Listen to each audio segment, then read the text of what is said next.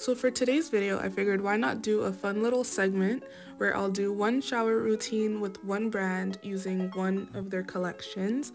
I'll rate the products that I use out of 5 stars, and I'll let you know what I would keep and what I would not repurchase. So if you ever see Is It Worth It on the thumbnail, it's part of the little series I've now started.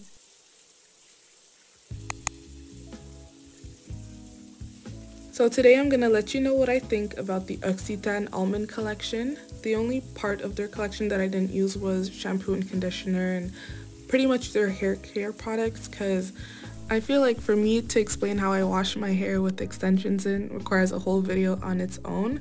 So we're just going to skim right through. And as much as I love filming body care and shower care, just as of late and for future videos, I just don't feel comfortable panning out too far.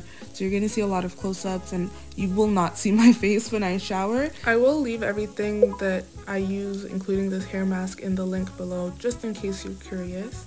I do want to put a little disclaimer, nothing here is sponsored, so I will be as honest as I feel like I should be without hurting the brand's feelings. So I drained out the mask and clipped my hair back, getting into body care, starting with this soap. The product details did say you could use direct to skin application, but there's no real scrub down without a loofah.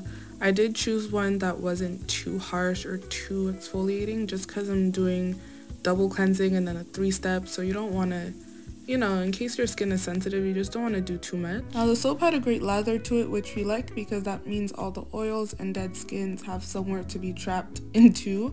I will say it leaves a very squeaky feeling once rinsed off, sort of like how most bar of soaps feel, but I like that a little bit goes a long way, and I feel like it could last a long time, which is great because it wasn't that expensive.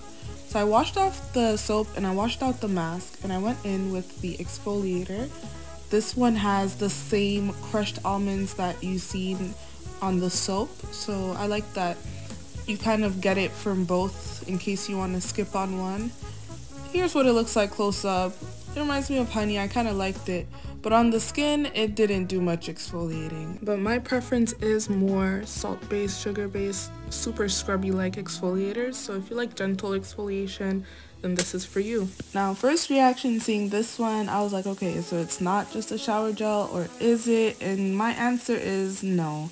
It's a nice finisher though. So it has like an oily texture at first, and then once it touches water, it has a milk-like finish. The smell is amazing, and it just leaves your skin really soft. But it won't bubble up and it won't lather, so don't use it alone. There is minimal product left on skin, but not enough for you to skip body care, so we are gonna continue on with the same collection. So I went in with their milk concentrate, and it felt like just that. Honestly, it was a sheer light wear type of cream, which is surprising because they have 2 different types, which I'm gonna get into further on in the video.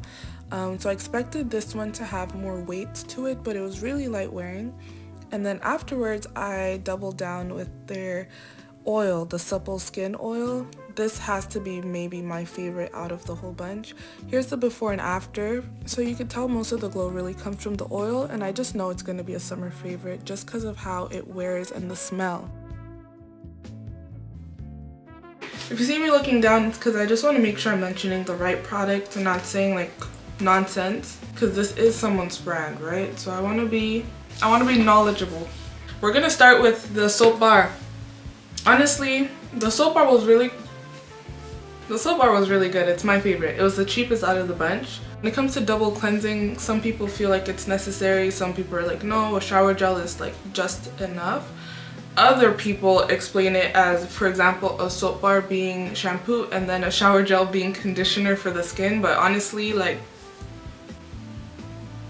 they just want you to keep spending your money. So like, this soap bar is one of my favorites. It will be repurchased 110%. I really enjoyed it, and a little goes a long way. Like, I just put a little bit on the loofah.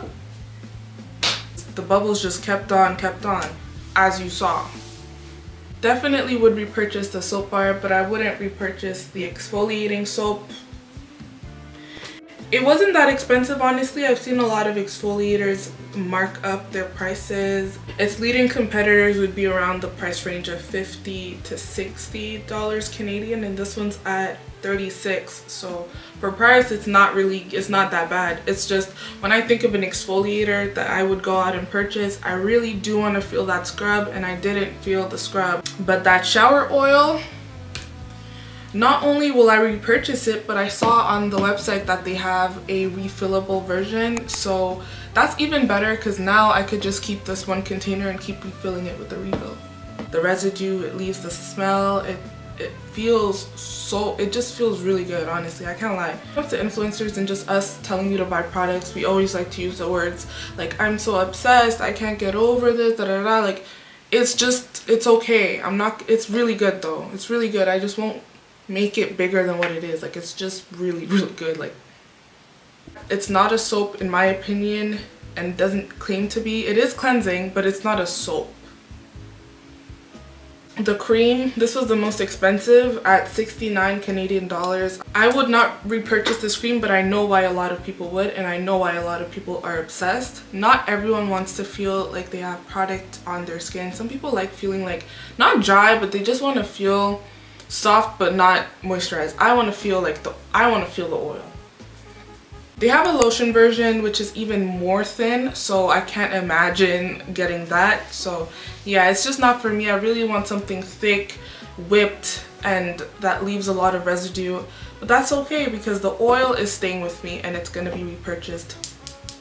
Price wise, it's not crazy. I've seen some body oils get around $70. This one's at $58. I'm not a fan, but it's not the worst.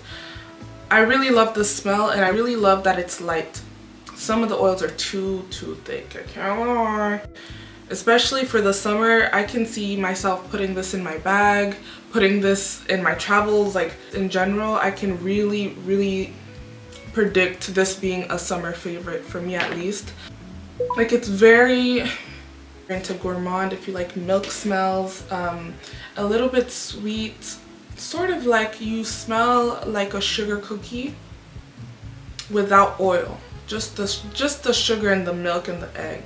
No egg. Just you smell good, bro. I just feel like you'll just smell good. I layered it with my favorite scent, the Dolce & Gabbana The One, and I got compliments today, so I'm not mad at it. Like, I'm really not mad. Total of everything that I got insanely is $270. I don't even know if I can really say that's crazy, because I know other brands that if you were to purchase their full set, you're touching $300, $350 sometimes. So we'll say that I'm giving this 3.5 stars. Why 3.5? The soap did it for me, the shower oil did it for me, and then the supple skin oil did it for me. But the cream and the exfoliator, 3 stars for every product that I really liked, and a great half a point for the smell. I want to say thank you so much for watching if you made it this far in the video. It's almost been 1 full year since I've been on this platform. My first ever video was a shower routine. I feel like I'm going to take it down, because like I said in the video, I'm a little stingy about how much of my body I show, even though, like, if I was showing myself in the pool, it would be the same amount. Like, I don't know. It's the concept, the fact that I am in the shower and I know that I'm fully, like, you know, in the shower, that I just don't feel like showing too much. I show a little shoulder, a little arm, a little leg, up my back, you know, but never giving invasive. No shade to those that are comfortable. I feel like that's just somewhere I'm never really gonna be. So, and I don't care to force myself to be there. So yeah, that's the end of the video. Thank you so much for watching. I can't wait to do more of these. I don't know, there's something that's super interesting about the way things are marketed, the product, the quality. I'm gonna try and keep these consistent. Make sure to let me know what brands you think I should try out. So far, I would love to do a full review of Way, Fenty Skin, Sol de Janeiro. I'll just buy the ones that I've been eyeing anyway. Bye.